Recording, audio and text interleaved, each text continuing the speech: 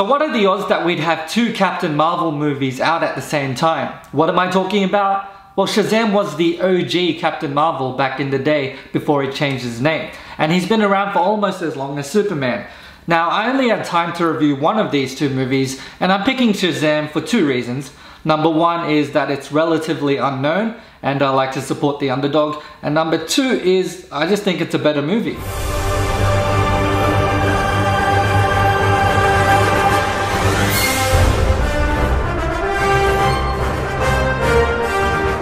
Now, if I had to describe this movie in one word, it would be fun. And that's because it was funny, it was lighthearted, it had good action, it had some nice messages in there about friendship and family.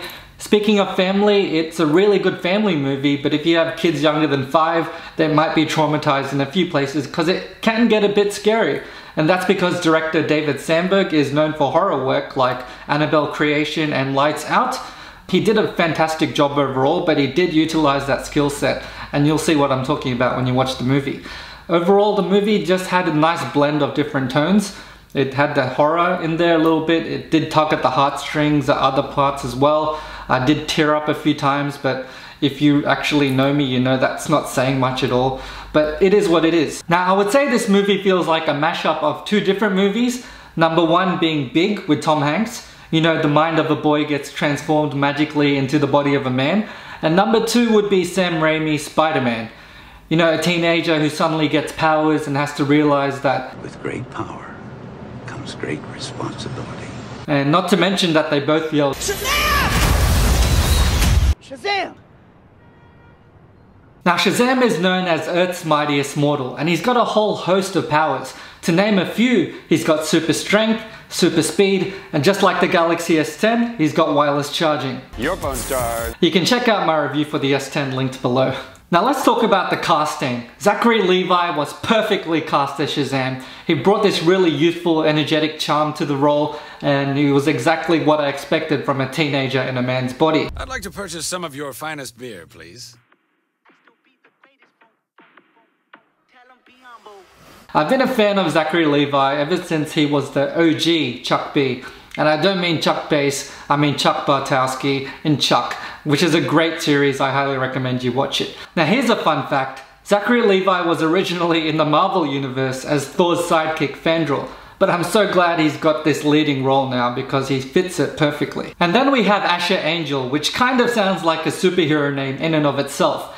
Now Asher plays younger Billy, who turns into Shazam, and I think he did a pretty good job of portraying Billy's character development and character arc throughout the movie. And then we have Billy's foster family, and they were all great.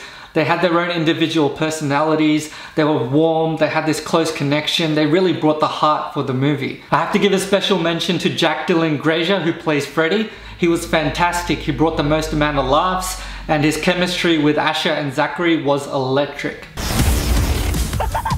That's crazy, right? As a fellow superhero geek, I did relate to his character, and he did say a lot of what I was thinking. And then we have Mark Strong, who plays Dr. Sivana, and he's a great actor with a lot of gravitas, and it's not the first time he's played a DC villain.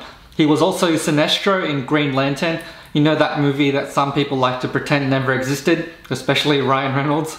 And please don't make the super suit green or animated. Now his backstory was kinda similar to Billy's, so they had some parallels there, which was cool. But I just wish they had a bit more depth to his character and motivations because I felt they were kind of underutilizing Mark Strong. And then we have the Wizard played by Jaimon Honsu. Who? That guy.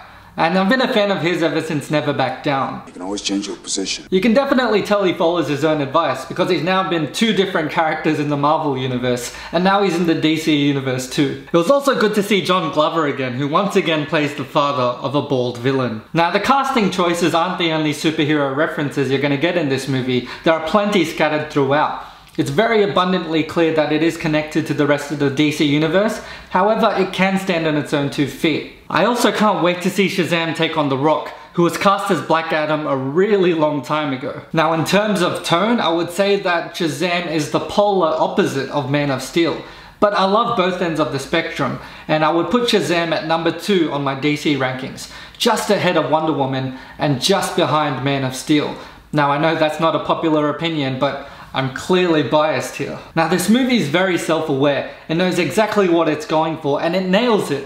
It's hilarious, it's got great action, great acting, nice heartfelt moments, nice messages and values. It's a great family movie, and I had an awesome time with this movie.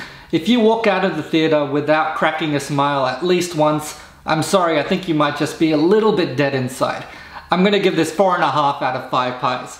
You definitely have to go watch it. So if you like this movie review and you want to see more, including Avengers Infinity War Endgame, which I'm super excited for, make sure you hit like and subscribe to see more. I'm also going to have a bunch of other assorted content for you as well. I'd highly recommend watching it at Reading Cinemas, especially the Titan Lux Lounge.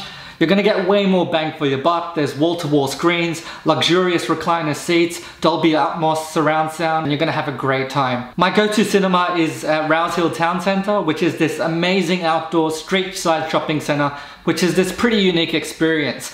It's got pretty much anything you could want, from shops to food courts to hairdressers and even a gym. I'd like to give a quick shout out to Alex Morningstar for hooking me up with tickets. No relation to Lucifer, I already checked. So what's your favorite DC movie? And are you excited for Avengers Endgame? Let me know in the comments below, and I'll catch you on the next one. Stay awesome.